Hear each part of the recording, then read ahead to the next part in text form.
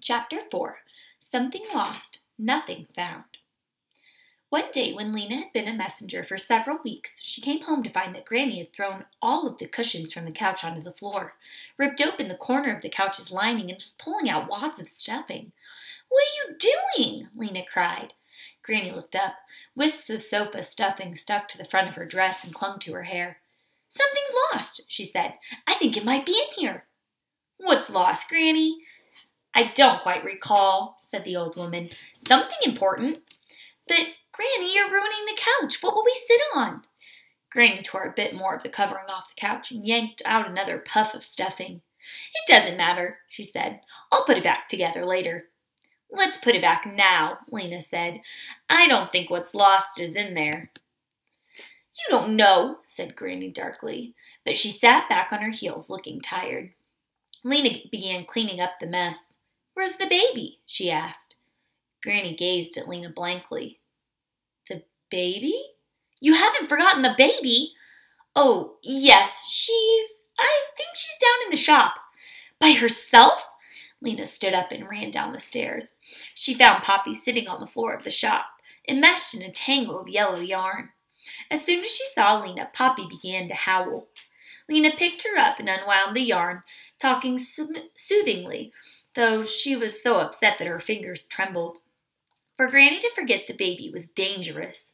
Poppy could fall down the stairs and hurt herself. She could wander out into the street and get lost. Granny had been forgetful lately, but this was the first time she'd completely forgotten about Poppy. When she got upstairs, Granny was kneeling on the floor, gathering up white tufts of stuffing and jamming them back into the hole she'd made in the couch.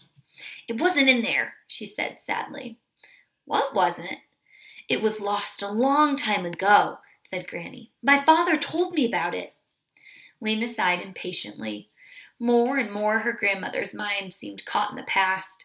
She could explain the rules of pebble jacks, which she'd last played when she was 8, or tell you what happened at the singing when she was 12, or who she danced with at the clothing square dance when she was 16. But she would forget what had happened the day before yesterday. "They heard him talking about it when he died," she said to Lena. "They heard who talking?" "My grandfather, the 7th mayor."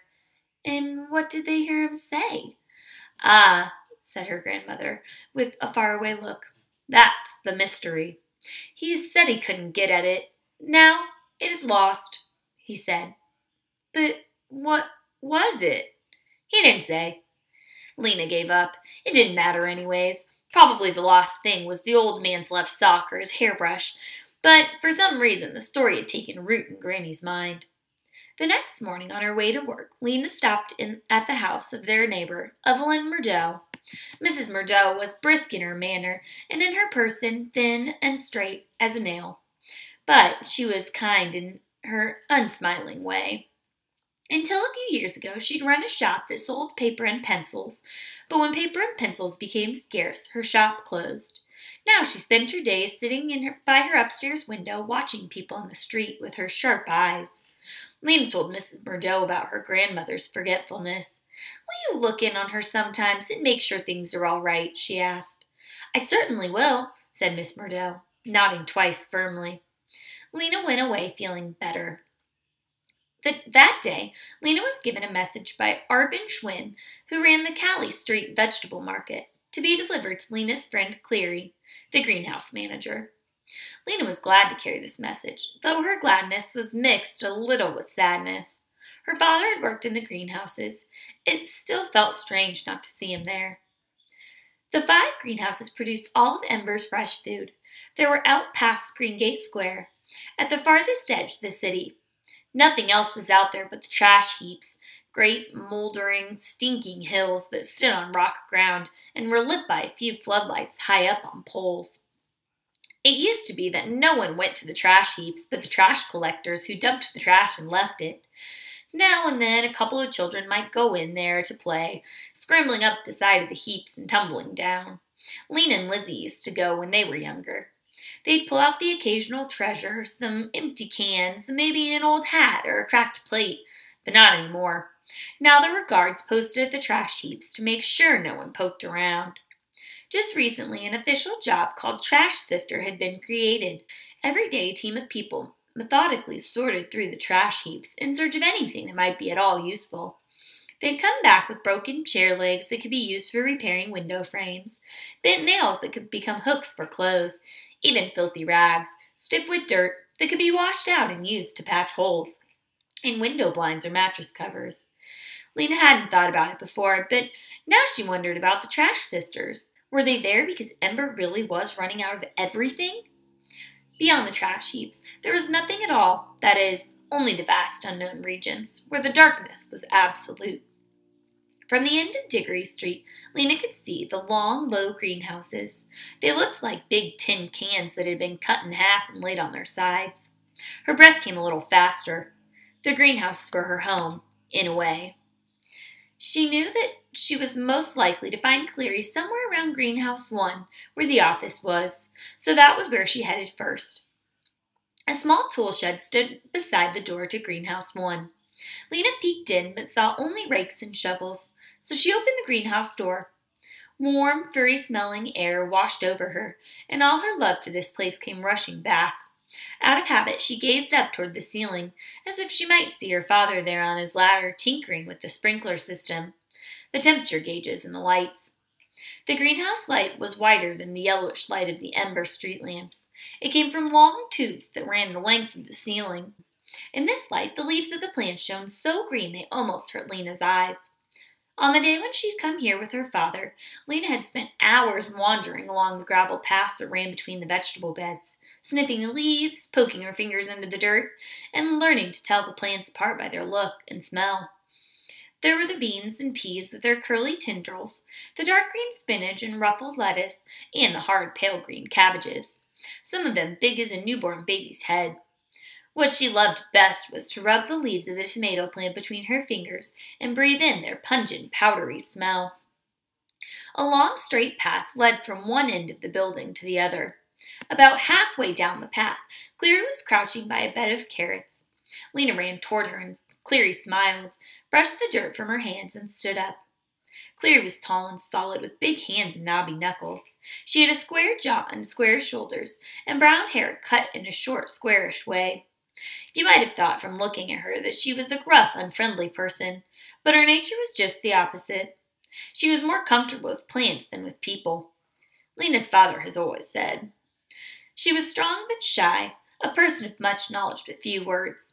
Lena had always liked her.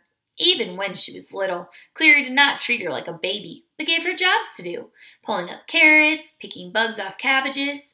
Since her parents had died, Lena had come many times to talk with Cleary, or just to work silently beside her. Cleary was always kind to her, and working with plants took Lena's mind off her grief. "Well," said Cleary. She smiled at Lena, wiped her hands on her already grimy pants, and smiled some more. Finally, she said, "You're a messenger?" "Yes," said Lena, "and I have a message for you from Arbin Schwinn. Please add 4 extra crates to my order. 2 of potatoes and 2 of cabbages." Cleary frowned. "I can't do that," she said. "At least I can send him the cabbages, but only 1 small crate of potatoes." "Why?" asked Lena. "Well, we have a sort of problem with the potatoes." "What is it?" asked Lena. Cleary had a habit of answering questions in the briefest possible way. You had to keep asking and asking before she would believe you really wanted to know and weren't just being polite. Then she would explain, and you could see how much she knew and how much she loved her work. "I'll show you," she said. She led the way to the bed where the green leaves were spotted with black. "A new disease. I haven't seen it before. When you dig up the potatoes, they're runny inside instead of hard. And they stink. I'm going to have to throw out all the ones in this bed. There are only a few beds left that aren't infected." Most people in Ember had potatoes at every meal. Mashed, boiled, stewed, roasted. They had fried potatoes, too, in those days before cooking oil ran out. "I'd hate if we couldn't have potatoes anymore," Lena said. "I would, too," said Cleary. They sat on the edge of the potato bed and talked for a while. About Lena's grandmother and the baby, about the trouble Cleary was having with the beehives, and about the greenhouse sprinkler system. "It hasn't worked right since," Cleary hesitated, glancing sideways at Lena. For a long time, she said. She didn't want to say, since your father died. Lena understood that. She stood up. I should go, she said. I have to take Arbin Schwinn the answer to his message. I hope you'll come again, said Cleary. You can come whenever. You can come any time. Lena said thank you and turned to go. But just outside the greenhouse door, she heard running footsteps and a strange, high, sobbing sound. Or rather, she heard sobs, and then a wail, sobs and then a shout, and then more sobs, getting louder. She looked back towards the rear of the greenhouses, towards the trash heaps. Cleary, she called, there's something. Cleary came out and listened too. Do you hear it? Yes, said Cleary. She frowned. I'm afraid it's someone who... She peered towards the crying noise. Yes, here he comes. Her strong hand gripped Lena's shoulder for a moment. You'd better go, she said. I'll take care of this. But what is it? Never mind. Just go on. But Lena wanted to see. Once Cleary had walked away, she ducked behind the tool shed from where she watched. The noise came closer. Out beyond the trash heaps, a figure appeared. It was a man running and stumbling, his arms flopping. He looked as if he was about to fall over, and as if he could hardly pick up his feet. In fact, as he came closer, he did fall. He tripped over a hose and crumpled to the ground as if his bones had dissolved. Cleary stooped down and said something to him in a voice too low for Lena to hear. The man was panting. When he turned over and sat up, Lena saw his face was scratched and his eyes wide open in fright. His sobs had turned into hiccups. She recognized him. It was Sage Merrill, one of the clerks in the supply depot. He was a quiet, long-faced man who always looked worried. Cleary helped him to his feet. The two of them came slowly toward the greenhouse, and as they got closer, Lena could hear what the man was saying. He spoke very fast in a weak, trembly voice, hardly stopping for a breath. Was sure I could do it, I said to myself. Just one step after another, that's all. One step after another. I knew it would be dark. Who doesn't know that? But I thought, well, dark can't hurt you. I'll just keep going, I thought. He stumbled and sagged against Cleary. Careful, Cleary said. They reached the door of the greenhouse, and Cleary struggled to open it. Without thinking, Lena darted out from behind the tool shed and opened it for her. Cleary shot her a quick frown, but said nothing. Sag didn't stop talking. But then, the farther I went, the darker it was, and you just can't keep walking into black dark, can you? It's like a wall in front of you. I kept turning around to look and see the lights of the city, because that's all there was to see, and then I'd say to myself, don't look back, keep moving, but I kept tripping and falling. The ground is rough out there. I scraped my hands. He held up one hand and stared at the red scratches on it, which oozed drops of blood. They got him into Cleary's office and sat him down on a chair. He rambled on. Be brave, I said to myself. I kept going and going, but then, all of a sudden, I thought, anything could happen out here. There could be a pit 1,000 feet deep right in front of me. There could be something that bites. I've heard stories. Big rats, big as garbage bins. And I had to get out of there, so I turned around and I ran. Never mind, said Cleary. You're all right now. Lena, get him some water. Lena found a cup and filled it from the sink in the corner. Sag took it with a shaking hand and drank it down. What were you looking for? Lena asked. She knew what she would have been looking for if she'd gone out there. She'd thought about it countless times. Sag stared at her. He seemed to puzzle over the question. Finally, he said, I was looking for something that could help us. What would it be? I don't know. Like a stairway that leads somewhere or something. Or a building full of, I don't know, useful things? But you didn't find anything or see anything, Lena asked, disappointed. Nothing. There was nothing out there. His voice became a shout and his eyes looked wild again. Or if there is, we can never get to it. Never! Not without a light. He took a long, shaky breath. For a while he stared at the floor. Then he stood up. I think I'm all right now. I'll be going. With uncertain steps, he went down the path out the door. Well, said Cleary, I'm sorry that happened while you were here. I was afraid you might be scared. That's why I told you to go. But Lena was full of questions, not fear. She had heard the tales of people who tried to go out into the unknown regions. She had thought about it herself, in fact. She'd wondered the same things as Sage. She had imagined making her way out into the dark and coming to a wall in which she would find the door to a tunnel, and at the edge of the tunnel would be another city, the city of light that she had dreamed about. All it would take was the courage to walk from Ember and into the darkness, and then to keep going. It might have been possible if you could carry a light to show the way, but in Ember there was no such thing as a light you could carry with you. Outside lights were fixed to their poles, or to the roofs of houses. Inside lights were set into ceilings or had cords that had to be plugged in. Over the course of Ember's history, various clever people had tried to invent a movable light, but all of them had failed. One man had managed to ignite the end of a stick of wood by holding it against the electric burner on his stove. He had run across the city with the flaming stick, planning to use it to light his journey. But by the time he got to the trash heaps, his torch had gone out. Other people latched on to his idea. One woman who lived in Deadlock Street, very near the edge of the city, managed to get into the unknown regions with her flaming stick. But this stick burned quickly, and before she could go far, the flames singed her hands, and she threw it down. Everyone who had tried to penetrate the unknown regions had come back within a few hours, their enterprise a failure. Lena and Cleary stood by the open door of the greenhouse and watched Sag shuffle down toward the city. As he neared the trash heaps, 2 guards who had been sitting on the ground got to their feet. They walked over to Sag, and each of them took hold of one of his arms. "Uh-oh," said Cleary. "Those guards are always looking for trouble." "But Sag hasn't broken any law," said Lena. "Doesn't matter. They need something to do. They'll get some fun out of scaring him." One of the guards was shaking his finger at Sag and saying something in a voice almost loud enough for Lena to hear. "Poor man," said Cleary with a sigh. "He's the 4th one this year."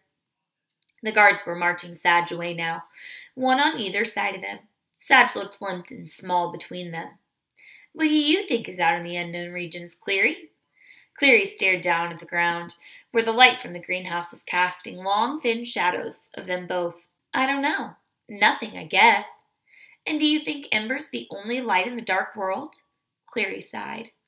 "I don't know," she said. She gave Lena a long look. Her eyes, Lena thought, looked a little sad. They were a deep brown, almost the color of the earth in the garden bed. Cleary put a hand in her pocket and drew something out. "Look," she said. In the palm of her hand was a white bean. "Something in this seed knows how to make a bean plant. How does it know that?" "I don't know," said Lena, staring at the hard, flat bean. "It knows because it has life in it," said Cleary. "But where does life come from? What is life?" Lena could see that the words were welling up in Cleary now. Her eyes were bright. Her cheeks were rosy. Take a lamp, for instance. When you plug it in, it comes alive, in a way. It lights up. That's because it's connected to a wire that's connected to the generator, which is making electricity. Though don't ask me how. But a bean seed isn't connected to anything. Neither are people. We don't have plugs and wires that connect us to generators. What makes living things go is inside them somehow. Her dark eyebrows drew together over her eyes. "What I mean is," she said, finally, "something is going on that we don't understand. They say that the builders made the city, but who made the builders? Who made us? I think the answer must be somewhere outside of Ember." "In the unknown regions?" "Maybe, maybe not. I don't know." She brushed her hands back together in a time-to-get-back-to-work way. "Cleary," said Lena quickly, "here's what I think." Her heart sped up. She hadn't told this to anyone before. "In my mind, I see another city." Lena watched to see if Cleary was going to laugh at her or smile in the overly kind way. She didn't, so Lena went on. "It isn't like Ember. It's white and gleaming. The buildings are tall and sort of sparkle. Everything's bright, not just inside the buildings, but all around them, too, even up in the sky. I know, it's just my imagination, but it feels real. I think it is real." Cleary said, And then she said, "Where would such a city be?" "That's what I don't know, or how to get to it. I keep thinking there's a door somewhere, maybe out in the unknown regions, a door that leads out of Ember, and then behind the door, a road." Claire just shrugged her shoulders. I don't know, she said. I have to get back to work. But here, take this. She handed Lena the bean seed, took a little pot from a shelf, scooped some dirt into it, and handed the pot to Lena, too. Stick the bean in here and water it every day, she said. It looks like nothing, like a little white stone, but inside it there's life. That must be sort of a clue, don't you think? If we could just figure it out. Lena took the seed and the pot. Thank you, she said. She wanted to give Clary a hug, but didn't, in case it would embarrass her. Instead, she just said goodbye and raced back toward the city.